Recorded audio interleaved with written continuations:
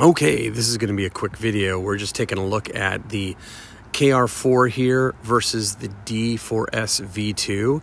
The only reason why I got a KR4, this could have been a D4V2. And think of it like that. Think of it like a D4V2 versus a D4SV2.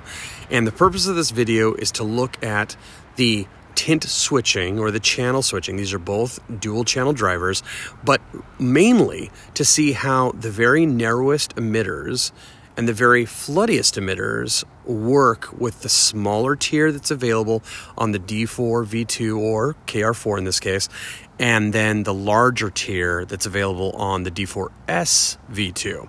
So what we got here is we got two lights that have W1, OSRAM W1 emitters, and those are the throwiest, smallest emitters you can get. So that would be the throwy side of both of these.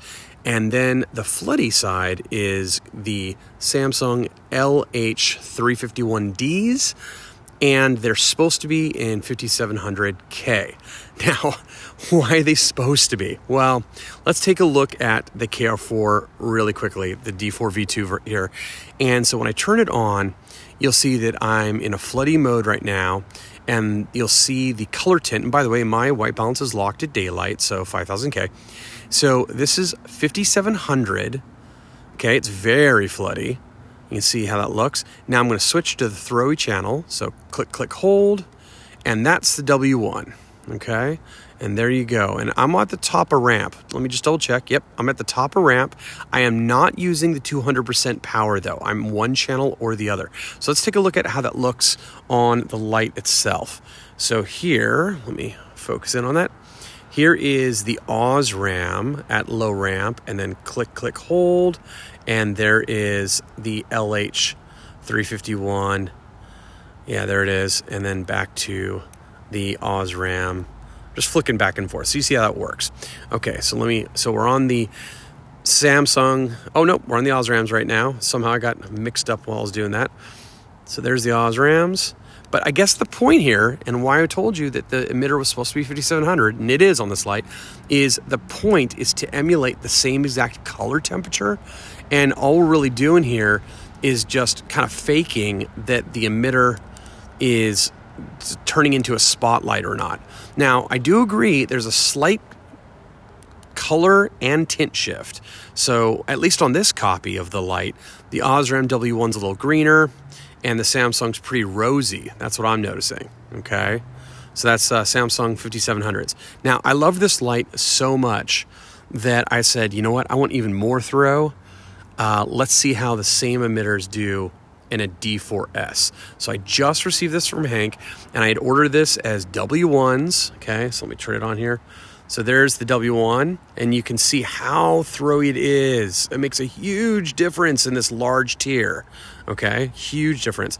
And then click, click, hold, and there's the floody Samsung. Now, here's the problem. Hank messed up. Even though it clearly says on my order that should be 5700, this is actually 5000. So Samsung 5000s. And so what you're gonna notice here is that it's much warmer and actually much greener. So this is kind of a cool white over here on the D4 or the KR4, and then over here it's kind of a greener and warmer situation. So when you switch between them, I think it's a little less convincing. So I'm gonna have Hank try and solve that. I don't know if I'm gonna get new emitters and reflow them or what I'm gonna do. But anyways, so let's wrap up. First off, if you want maximum throw, go with the large tier, go D4SV2.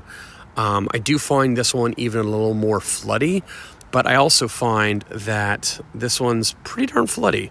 So let's go flood to flood. You see how I got it right in the middle here? If I put on that tree, I mean, you can see how it looks.